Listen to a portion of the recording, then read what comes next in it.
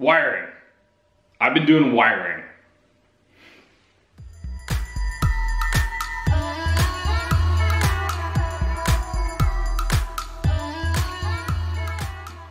Alright guys, so it's been a long time since I talked to you. I'm sure a lot of you think that I may have sold the car or stopped working on it, or I don't know, moved to Tuktoyaktuk. I have been working on the car. We've been doing the wiring harness for it. So if you guys remember, I think I talked about this last time. So we got the car running on that SR20 ECU.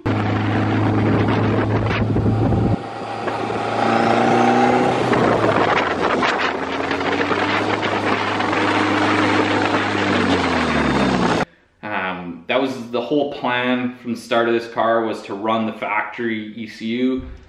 We found that there was some issues with that. The car ran terribly and it felt like it was running really rich, but we have no way of diving into what that ECU is doing. We have no way of controlling idle or seeing what the engine is doing, what the ECU is seeing from the engine, if there's a sensor out. We have no way of checking any of that. So we scope creeped and we bought the Max Race ECU, so that hopefully, well, not hopefully, that ECU does allow us to control the engine better, and it should give us a good readout of what it's doing. It comes with a wideband O2 sensor, so we can see what the actual mixture is like, and we can adjust that as we go. And that ECU came with a flying lead harness, so that'll allow us to replace the entire engine wiring harness. Problem is, that means I gotta replace the entire engine wiring harness. So, so this summer I've been kind of plugging away on that. I haven't been shooting a ton of footage on it because it is pretty tedious, pretty repetitive, pretty boring. But we got the injectors all wired up. That wasn't super difficult. Big thing that we had to do there was just a couple splices, and you know, like a 5-way splice on a power cable gets to be a little bit bulky. We did find a pretty cool way of doing those big splices. I found this actually on a guy was talking about it on a drone building channel, and you actually take your wires and split the stranding apart and mix them together, and then twist them and then wrap them with another strand of copper wire. And that gives everything kind of like a physical interlock, and then you can go in, put some heat to it, feed solder into it, and make like a really nice sturdy joint. So we did that in a couple spots for like power splices and ground splices. That was kind of my learning moment through this. Then we moved on, we did the coils. So we replaced the factory SR20 coils with actually Audi A4 coils, I believe. They're a Bosch part, super easy to get. They fit really good.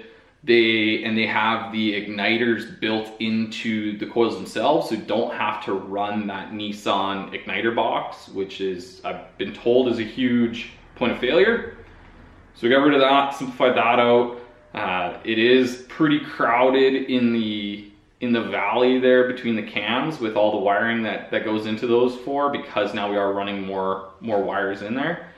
But it works really well. I wish there was some way to seal those coils into the head. Right now they just lock onto the spark plug and they're a little bit loose.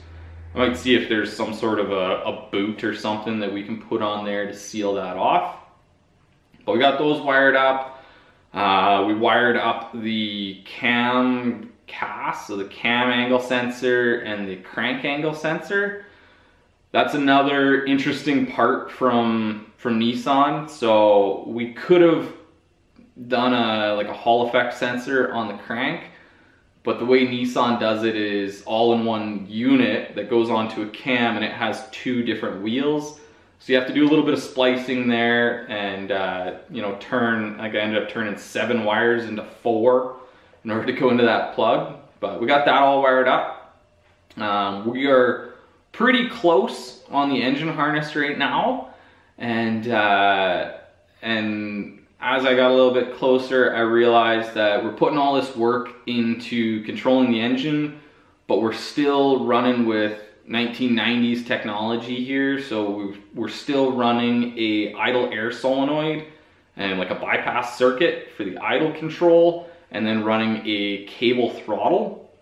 The Max ECU Race actually has provisions in it to run an E-throttle.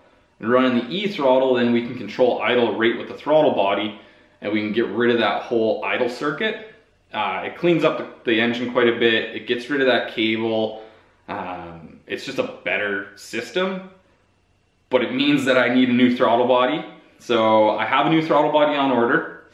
It's not here yet, but that should be coming soon. And then I got a new pedal as well that we're probably gonna have to modify a little bit to get it to fit into our pedal box, but it has the whole sensor module on it. So I'm learning a lot about sensors as we go. We also changed from a mass airflow sensor to a manifold air pressure system to control our incoming ratio, I guess you'd call it.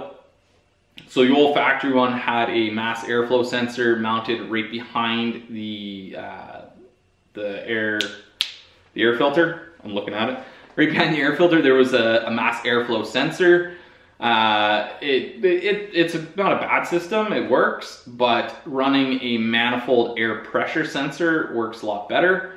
So the ECU has its own pressure sensor in it, so we're just gonna tap off of the manifold where the brake booster used to go, and tap off of that and run that into the ECU. And then we've also purchased a temperature sensor that we're gonna mount into the intake tube where our idle circuit actually used to connect. We're gonna pull that idle circuit bung, I guess. We're gonna take that out and we're gonna put a new bung in there for a temperature sensor, and then that's how we're gonna control our incoming air.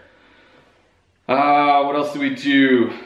I'm kind of doubling down on our kind of electronics corner, I'll call it. So we've built a bracket that goes on the passenger side of the firewall that houses the ECU. I have now purchased a new fuse box, because the old fuse box that we had was not a great design. It was pretty cheap, and it wasn't reconfigurable. So we had it working to do everything that we needed to do, but with the new ECU, we don't need some of those circuits, and we can't reconfigure them to work for, you know, other functions in the car. So we got rid of that. We got a new fuse box that we're gonna mount in there.